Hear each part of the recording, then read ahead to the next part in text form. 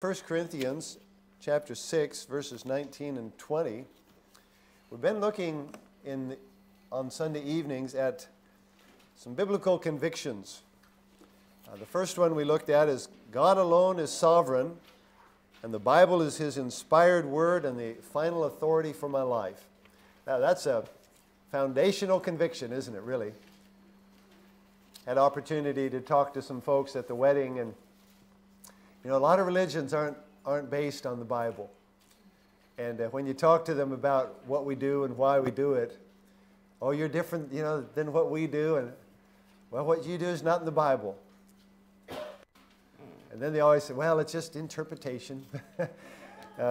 Anyway, it's a very, very basic conviction that the Bible is the inspired word and the final authority for my life.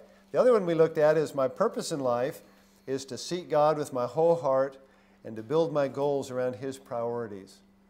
Our purpose and our priorities, very important. Well, tonight we're looking at a third one. My body is the living temple of God and must not be defiled by the lusts of the world. 1 Corinthians 6, verses 19 and 20. It's a very familiar verse. Starts with a question, what? Know ye not that your body is the temple of the Holy Ghost which is in you, which you have of God, and ye are not your own? For you are bought with a price. Therefore glorify God in your body and in your spirit, which are God's. The question I would ask this evening is, do you believe those? Is that your conviction? It's strange sometimes how we'll mentally say, yeah, I believe that, and then in our life we don't always act like we believe it. Very important. God has an intention for you, and you're not just a soul to Him. You're a complete person, body, soul, and spirit. God cares about you as a complete person, and you will have a body in eternity. Now, praise God, it'll be different. It won't keep falling apart. But God views you as an individual. It's not like some of the religions teach where you cease existing. I was thinking the other day, I don't know if you hear about some of these religions where the idea is to just get rid of yourself. I remember seeing a cartoon where Charlie Brown kept trying to hit the baseball and then catch it. And he finally did it. He hit it and he caught it, and then he got this puzzled look on his face and he said, I'm out. And that's kind of the way some of these religions are. If they succeed, we're out. We're done. But God loves us, and He made us the way we are. He made us with a body and with a soul and with a spirit. And each one of those are important. And His goal, Philippians chapter 1, verse 20, He says, according to my earnest expectation and my hope that in nothing I shall be ashamed, but that with all boldness as always, so now also Christ shall be magnified in my body, whether it be by life or by death. God's intention for your body is to glorify God.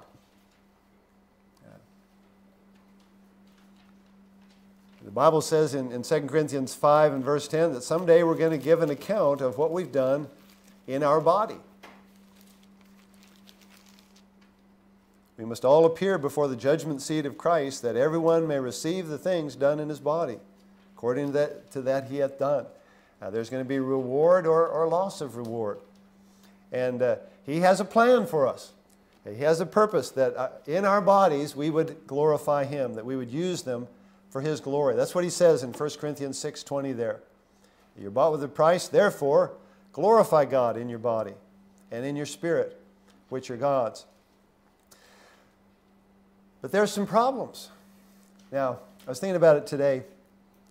I've never been a woman, so I don't know how it goes for women. But I know, and I've not been every man. I've only been one man. But for men, there's a problem having a body. There's some problems. And we'll look at some of them here. 1 Corinthians chapter 3 and verses 16 and 17. Quite a few of the verses are in Corinthians. Then we go to Romans. 1 Corinthians 3, verse 16. He says, know ye not that ye are the temple of God, and that the Spirit of God dwelleth in you? If any man defile the temple of God, him shall God destroy. For the temple of God is holy, which temple ye are.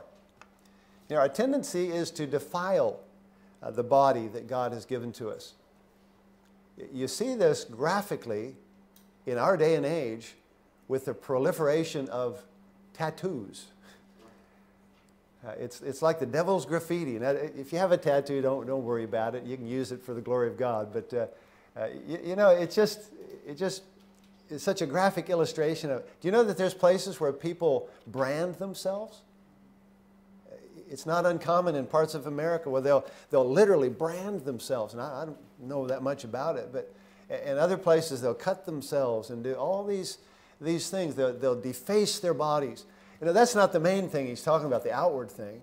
He's talking about using it in ungodly ways. It's a problem, and it's a problem that we face. God's plan is that we glorify Him, but sometimes we corrupt it. We corrupt God's plan.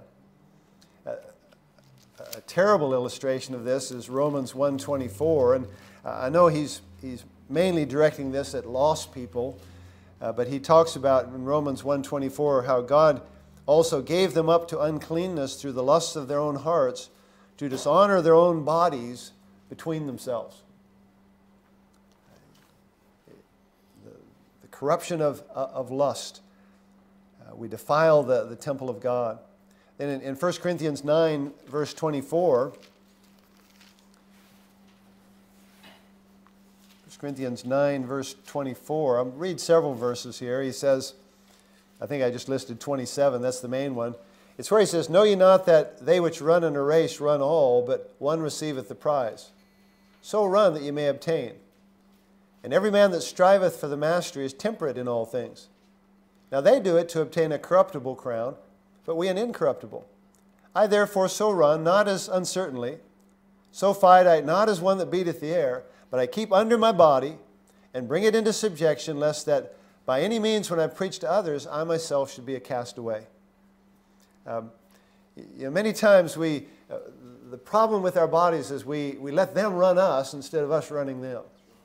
And when our body rules, what he talks about here is we lose God's approval.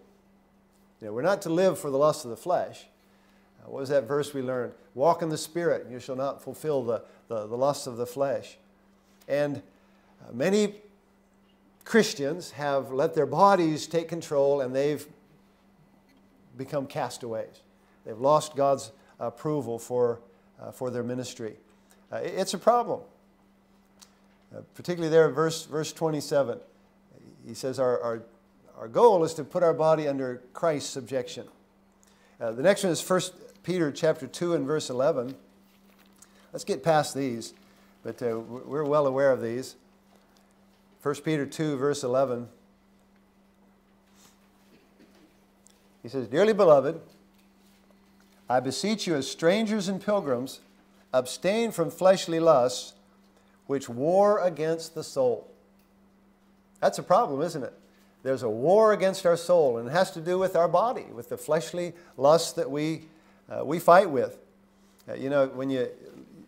Before the list in Galatians that gives the fruit of the Spirit, he gives a list that lists the works of the flesh. And man, it's a terrible thing. I've never heard anybody quote that as a memory verse. I'm sure there's people that have memorized the book of Galatians, but adultery, fornication, uncleanness, lasciviousness, idolatry, and it just goes on with all these lusts of the flesh. And the Bible says that wars against our soul. And you know it, you experience it. It's a battle, isn't it?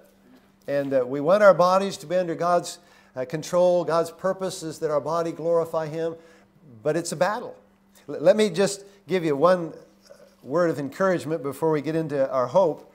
Philippians chapter 3, there's another verse in 1 John as well, but Philippians 3, verses 20 and 21.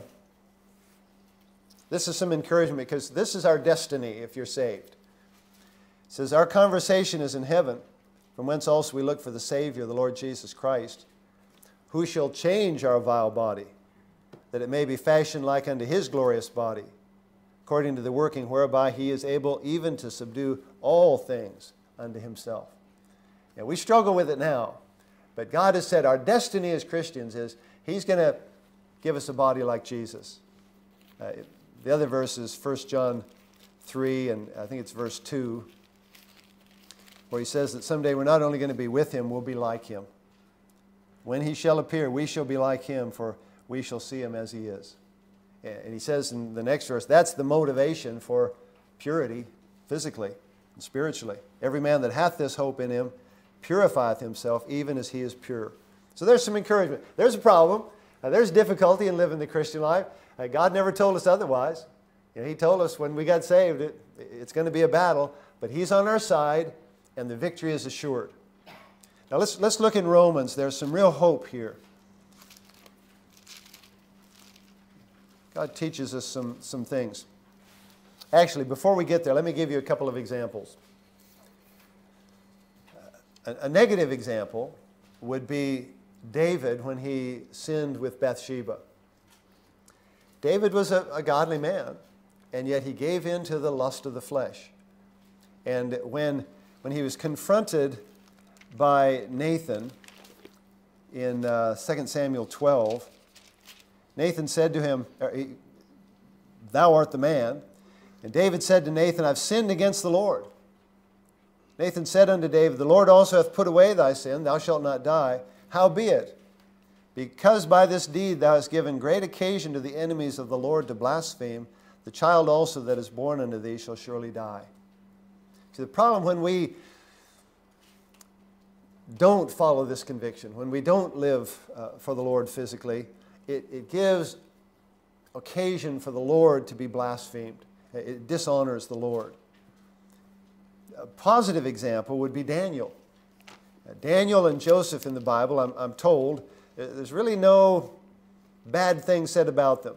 That doesn't mean that they never did anything wrong, but Daniel chapter 1, Daniel was a godly young man confronted with some very difficult situations. The Bible says it's Daniel 1:8, Daniel purposed in his heart that he would not defile himself with the portion of the king's meat, nor with the wine which he drank. Therefore he requested of the prince of the eunuchs that he might not defile himself. Daniel was a godly man, and he lived his conviction. And here he was a prisoner. He wasn't boss, but he, at risk of life and limb, he said, "No, we just can't do that. I can't do that." And what a stand he took. It's interesting as you go through the book of Daniel, other people knew his convictions. The king, when he came to him, said, "Daniel, thy God whom thou servest continually, he will deliver thee." He knew that Daniel was a man of God. And the people who wanted to trip up Daniel, they knew that the only way they could trip him up, well, in fact it says that they could find none occasion nor fault, for as much as he was faithful. Then they said, "We shall not find any occasion against this Daniel, except we find it against him concerning the law of his God." The only way we're going to trip him up is by him keeping the law of God, because he always does that. What a testimony. Here was a man who had that conviction. My body is the living temple of God and must not be defiled by the lust of the flesh, the lust of the world. Daniel lived his conviction. What a good example. Well, let's look in Romans chapter 6. We got lots of time, so we'll just work our way through these verses. Romans chapter 6, verse 3, "Know ye not that so many of us as were baptized into Jesus Christ were baptized into his death?" And when you got saved, he uses the word there, know. Know ye not. Don't you know that you were baptized into Christ's death? Verse 6, "Knowing this, that our old man is crucified with him, that the body of sin might be destroyed, that henceforth we should not serve sin." Knowing this. He keeps using that, knowing. Verse 9, "Knowing that Christ being raised from the dead dieth no more, death hath no more dominion over him. For in that he died unto sin once, but in that he liveth unto God. Likewise, reckon ye also yourselves to be dead indeed unto sin, but alive unto God through Jesus Christ our Lord." So he says, you can know this, you can know this, you can know this. Here's what Jesus has done. So you can reckon. Now, that's not like the hillbillies use it. It'd say you can mark it down as true. He's not saying, oh, I think maybe. No, he's saying mark it down as true, that you're dead indeed unto sin, but alive unto God through Jesus Christ our Lord. It's important to understand the transaction that took place when you got saved. You know, Christ died. Well, the Bible says, therefore, if any man be in Christ, we're in His death, we're in His burial, we're in His resurrection. The old man died. We're made new. Therefore, if any man be in Christ, he's a new creature. Go ahead. In heaven, we'll never grow old. Dead to sin, alive unto God is the point there. We need to understand what God has done. We're dead to sin, alive to God. Galatians 2 says much the same thing. I'm crucified with Christ, nevertheless I live. Yet not I, but Christ liveth in me. The life which I now live in the flesh, I live by the faith of the Son of God who loved me and gave Himself for me. So in Romans 6, we understand what God has done, what Jesus Christ did. We're in His death, we're in His resurrection. Dead indeed unto sin, but alive unto God. Verses 12 and 13 then, he says, there's a therefore. Let not sin therefore reign in your mortal body, that ye should obey it in the lust thereof. Neither yield ye your members as instruments of unrighteousness unto sin, but yield yourselves unto God as those that are alive from the dead, and your members as instruments of righteousness unto God. This is an amazing concept. It's a difficult one to practice in your life. And yet it's what he's saying here is we need to understand it, we need to count it as true, we need to live it. And you see, what he's saying there is don't let sin reign. Do let Christ reign. You know, don't let sin reign. Don't yield your body to sin. You've been set free from that. We're dead to sin, alive unto God. Do let Christ reign. He's the Lord. You know, we talk about the lordship of Christ. Well, He's Lord over our body. He's Lord over our soul. Do yield your body to God. Neither yield ye your members, your body, as instruments of unrighteousness unto sin. Yield yourselves unto God. We sing those verses, verses 12 and 13 sometimes. Great verses. I encourage you to memorize them. And he says in verse 14, for sin shall not have dominion over you. You're not under the law, but under grace. Then in Romans 8 and verse 13, there's many other verses we could look at, but Romans 8 verse 13, he says, for if you live after the flesh, ye shall die. But if ye through the Spirit do mortify the deeds of the body, ye shall live.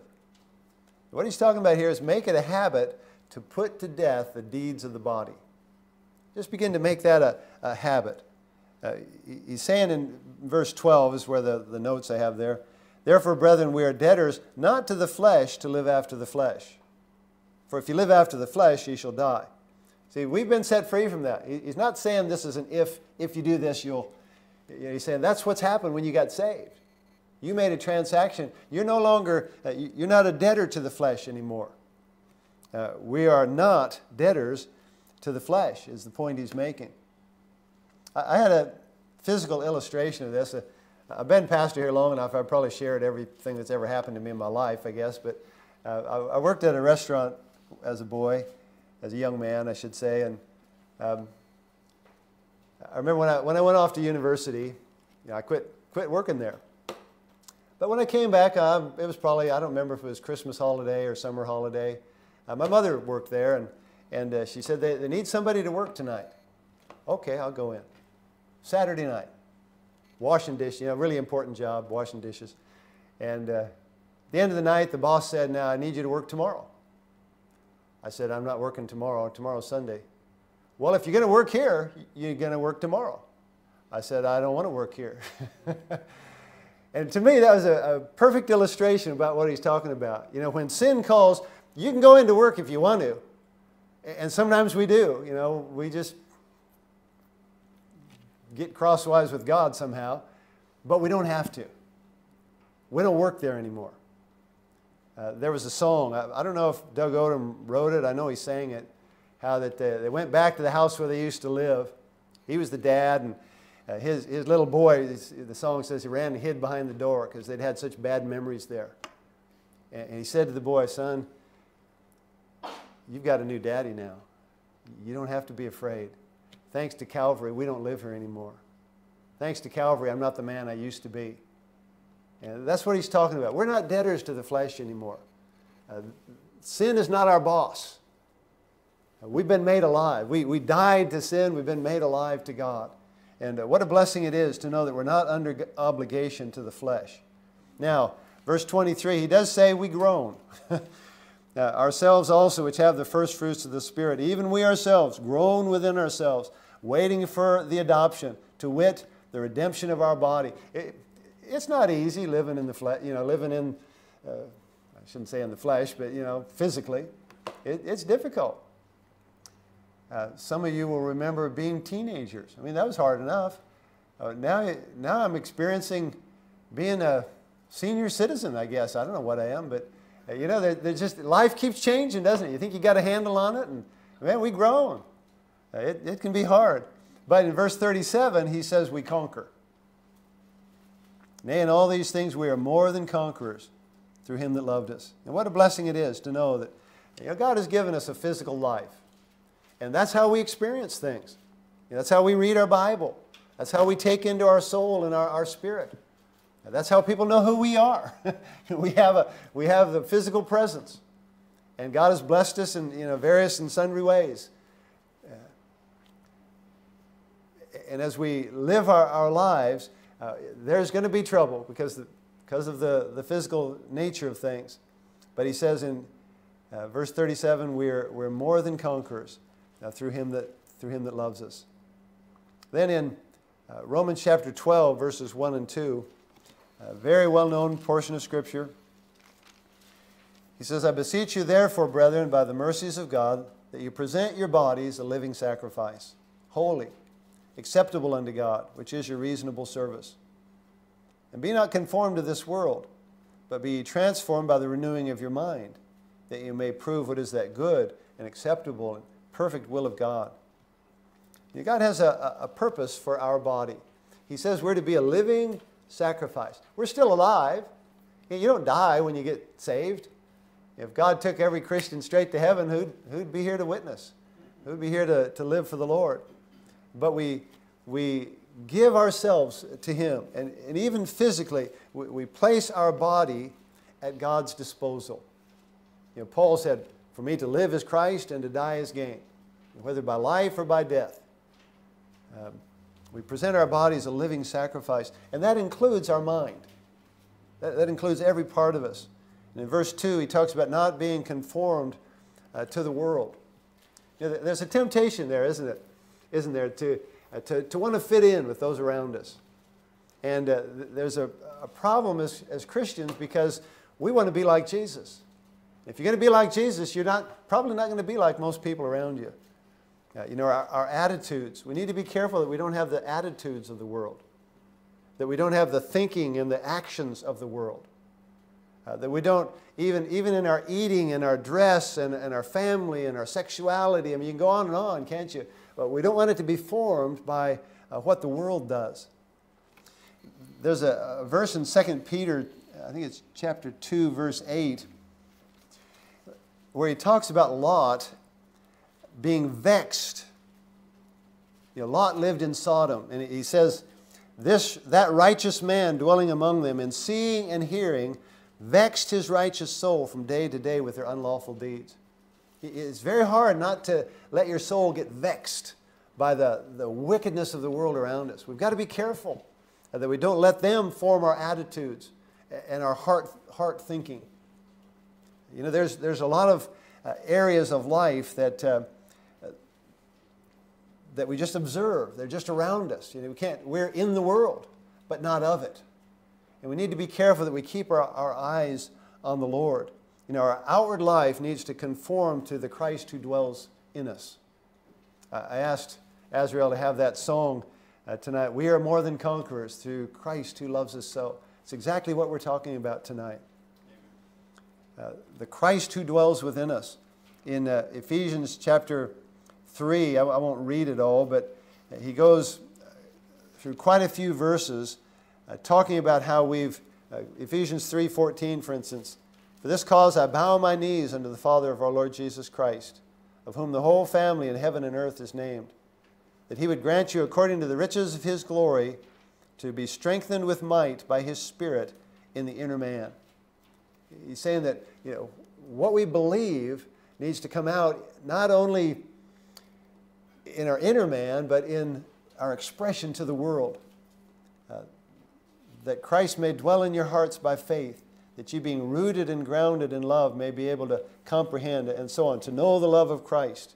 And the Lord is able to do that in our hearts and lives. And he says later on, you're a light in the Lord, walk as children of light.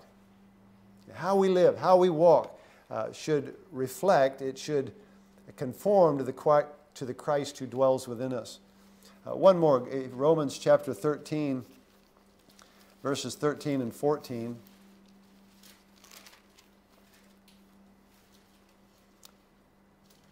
He says, "Let us walk honestly as in the day, not in rioting and drunkenness, not in chambering and wantonness, not in strife and envying, but put ye on the Lord Jesus Christ, and make not provision for the flesh to fulfill the lusts thereof."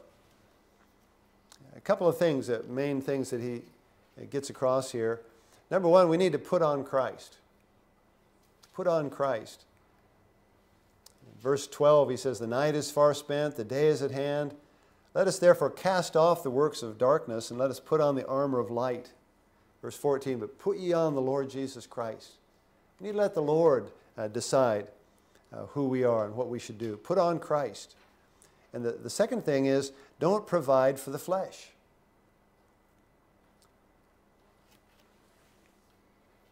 And when we put on Christ, to me, that I picture putting something on, like clothing. It covers us, and it makes us, what you wear makes people see you in different ways. And when we put on Christ, we put on his character. We put on his habits. We put on his disposition. Putting on Christ. And we need to be careful that we're not making provision for the flesh.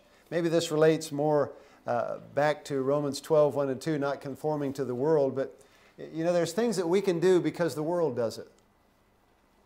I'll mention a couple of specifics. Men wearing earrings. Now, I don't think there's necessarily anything in the Bible that says a man can't wear an earring. There's men in the Bible that wore earrings.